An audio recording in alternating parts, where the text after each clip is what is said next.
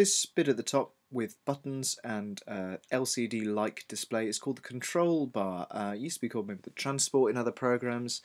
Some fairly obvious buttons and some that aren't so obvious. But to be honest, you're not going to do any damage with these just by clicking something and seeing what happens, just like this, the Smart Controls button.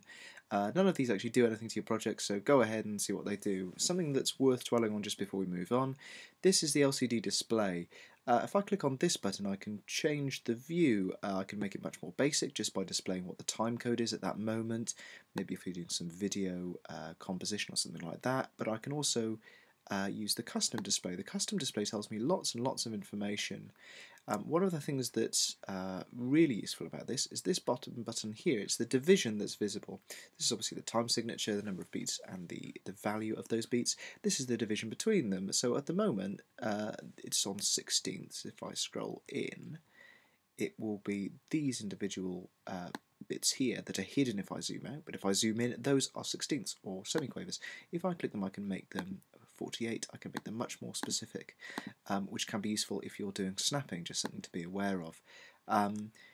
In general, the custom one is really good. If I right click on this, I can click on Customize Control Bar and Display. Obviously the custom one is customizable. If I click on Beats and Time, that's just the default display. Custom, I can choose whether I'm going to have various speed, sample rate, all these key signature, all the other things that I could do. If your screen is small, like on my MacBook here, or maybe you've just got too many buttons on the control bar, you will see these little two chevron things. If you click on them, it will show you all of the buttons that aren't currently visible. So for example, if I had this on Beats and Time instead, some of those buttons would be visible and there would be fewer things on that drop down menu. Shouldn't be a massive problem on the iMacs, but it could be if you had more than the number of buttons that can be displayed at once. That's a quick introduction to the control bar. There's lots more to look at that I will deal with in other videos.